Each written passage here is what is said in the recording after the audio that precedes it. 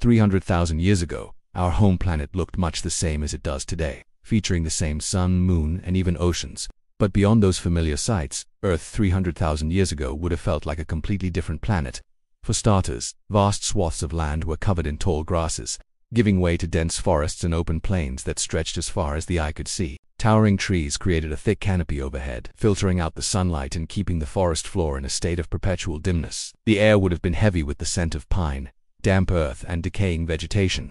And then there were the animals: mammoths, saber-toothed cats, and giant bison shaped entire ecosystems, shaping the landscape with their immense size and imposing presence. These creatures roamed free across the planet, their footsteps leaving deep imprints in the soft mud.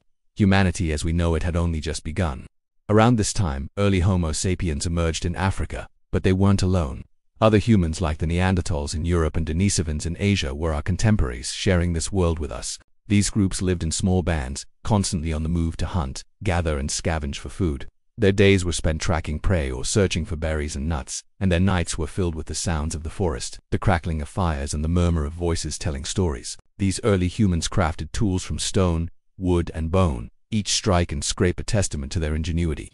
Fire was their most potent discovery, providing warmth against the harsh elements, a sense of safety, and a platform for cultural expression.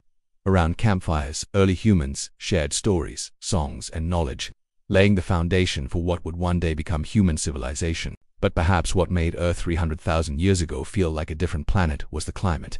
During this period, large parts of the planet were gripped by ice ages. The cold, dry conditions shaped the landscape, forcing animals to migrate, adapt, or perish. Sea levels were lower than today, exposing vast stretches of land that connected continents. Deserts expanded and shrank, and great migrations of humans and animals ensued. In this world of extremes, survival was a daily challenge, but it also pushed human intelligence and creativity to new heights. Without writing, agriculture, or technology, early humans thrived. They painted on cave walls, crafted simple jewelry, and developed complex social structures. They were explorers, storytellers, and survivors. So when we say Earth 300,000 years ago was like a different planet, it's because the world was raw, wild, and untamed. And yet from those harsh beginnings came the resilience, curiosity, and ingenuity that made us who we are today. Now it's your turn. Which part of that ancient world fascinates you most? The giant animals, the climate challenges, or the early humans discovering fire? Share your thoughts in the comments.